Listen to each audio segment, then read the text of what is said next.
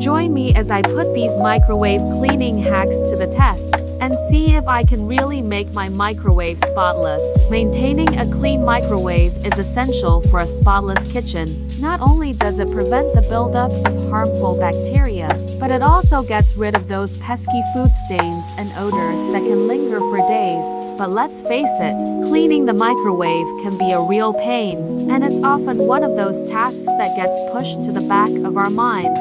When it comes to cleaning our microwaves, many of us face the same common challenges: stubborn stains from splattered food, lingering odors that refuse to budge, and grime buildup that seems to appear out of nowhere.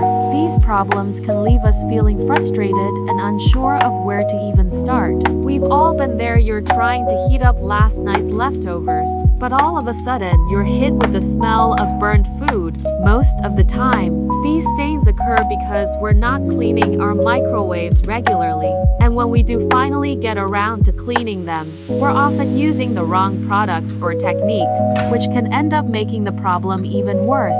So, what can we do to overcome these challenges and keep our microwaves clean and stain-free? In the next few minutes, I'll be sharing some effective microwave cleaning hacks that you can try at home. There are many to clean the microwave. One of the simplest and most effective microwave cleaning hacks is to use a mixture of vinegar and water. Simply combine 1 tablespoon of vinegar with 1 cup of water in a microwave-safe bowl. Heat it on high for 2 minutes, and then let it stand for 5 minutes.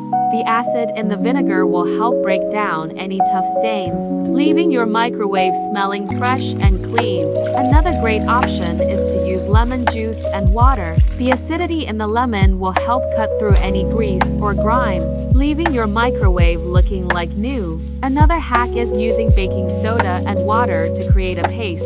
This is perfect for tackling tough stains and odors, as the baking soda is a natural abrasive that can help scrub away any tough spots. Simply apply the paste to the stained, but I'm just going to use water and the Super Kitchen detergent, and it also works wonders. Feel free to try out the other hacks.